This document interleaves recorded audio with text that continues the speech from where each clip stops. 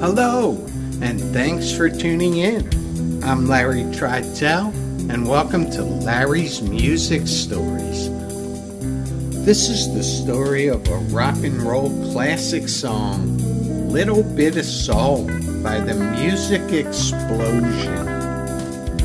The song was written by Ken Lewis and John Carter, and the single was released in 1967.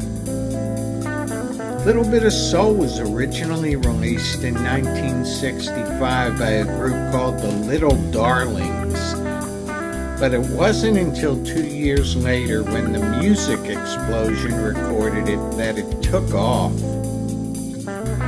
The lead vocal was sung by Jamie Lyons.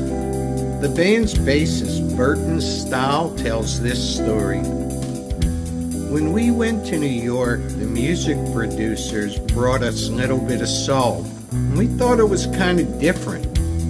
We took it and worked with it for a couple of nights until we felt we had something to offer. In the studio, I adjusted the treble on my bass, and our rhythm and lead players had the bass turned up on their guitars. The engineer said it created a different sound. Stahl went on to say, "The record did so well nationally. I was 19 and a couple of the guys were 18, so we were just kind of numb to the whole thing. The excitement of going out and playing in 20,000-seat arenas with some of our idols like the Easy Beats. We met so many people and hung out with some of the most famous people like Clapton and people like that.